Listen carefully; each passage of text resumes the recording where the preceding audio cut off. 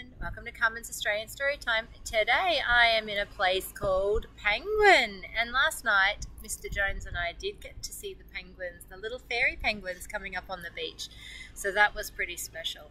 Obviously that happens at night time, so I couldn't read my story, so we have come here today so I can read a book here with the beautiful ocean in the background. Let's have a look. What is this book about? Never Pat a Bear, a book about signs. This is one of my absolute favourites. It's a golden book, a GB. A book about signs. Well, this one says come in, so let's open the book and come inside. Signs, signs, everywhere I look. I see signs looking back at me. They tell me when things are going to happen and what to look for and where to go and how to get there. Do you see a sign that is just right for you? So this one tells you it's the flower shop. This one says free kittens for kind children. I don't know about that. This one says try cats for hats. And this one tells you it's a one-way street. And this one tells you the names of the street, First Street and Main Street. A sign can be a warning. It tells me to keep my eyes wide open and look, especially a stop sign or a school ahead or a don't walk sign. A wet paint, that's pretty handy to read that sign. Beware of the dog, yep, that's a good sign. When I don't read warning signs, I sometimes get into trouble. He didn't see the sign and he got paint on his pants. Some of the nicest signs are invitations. I like those signs. Pick your horse and take a ride. That's a great sign. Welcome stranger, come inside and rest your feet. Buy your eggs from Farmer Brown, they're the freshest ones in town. He has a lot of eggs. You'd have to be very careful stacking all of those eggs. A sign can be a question too. Is your campfire really out? Good warning sign. How much do you weigh? How many jelly beans are in the jar? What do you think? I'd like to own the jar, that's what I think. If you guess the right number of jelly beans, you may win a prize. Sometimes signs answer questions. There are many signs at the zoo. The tiger's name is Sinbad. This kangaroo comes from Australia. Seals like to eat fish. Straight ahead for the lion house. So many signs. So it's important to learn how to read, isn't it? Maple sugar ahead. Hot dogs and hamburgers. Other signs make me hungry. Do they make you hungry too? Pie like mother makes. Ooh, and birthday cakes. Yep, signs do make me hungry.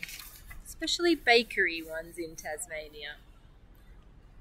A sign can be an order. It tells me what to do and what not to do. Keep off the grass. Cross here. Do not squeeze me till I'm yours. Do not pick the flowers.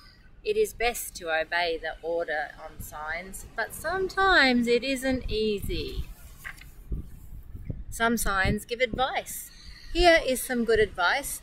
Never rub your eyes except with your elbow. Never pat a bear until it is a rug. Oh. A penny saved is a penny earned. An apple a day keeps the doctor away. Our soda pop will make you hop. Try Chet's for pets. A sign can be a rhyme too. Rhyme signs are fun to say over and over. Roller skates upon the stairs can trip some person unawares. See hues for shoes. Like to chew? Our gums for you. Which rhyme did you like best? I think I liked soda pop will make you hop. Oh yes, and a sign can be a joke. I watch for signs that make me laugh. Watermelons to fit all pockets. Yeah, try fitting a watermelon in your pocket. freeze your teeth and give your tongue a sleigh ride. We dust our pies off daily. It takes lots of signs to help people get from one place to another. Can you follow these signs to find your way across town? So we're starting here. We have to stop. Oh, dead end. One way. Feed the ducks. Peanuts and popcorn. The road's closed that way, so we're going to go back this way. Straight ahead. There, you did it. Now turn the page and you will see that the signs led you right to... Where do you think they went? The playground. Come on in and have some fun. Okay, I'm going to show you a pretty cool playground now. It's a little bit small for me. But look how big the penguins are here. That's a big penguin. And that's the playground over there. And it's actually a ship, which I like. And then we have the ocean. There's Mr. Jones talking on the phone.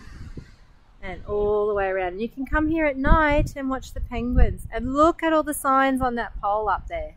They tell you exactly all the places you can go. They've even got the Northern Territory on there.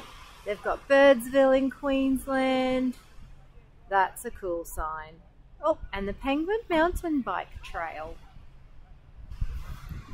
Thank you for joining me on Carmen's Australian Storytime. Let's see how many signs you can see on your adventure out today. I'm going to have to read a lot of signs because we're heading back down to Hobart today. So we've got to read our signs to get all the way down there. Thanks for joining me, and I will talk to you again soon. Bye for now.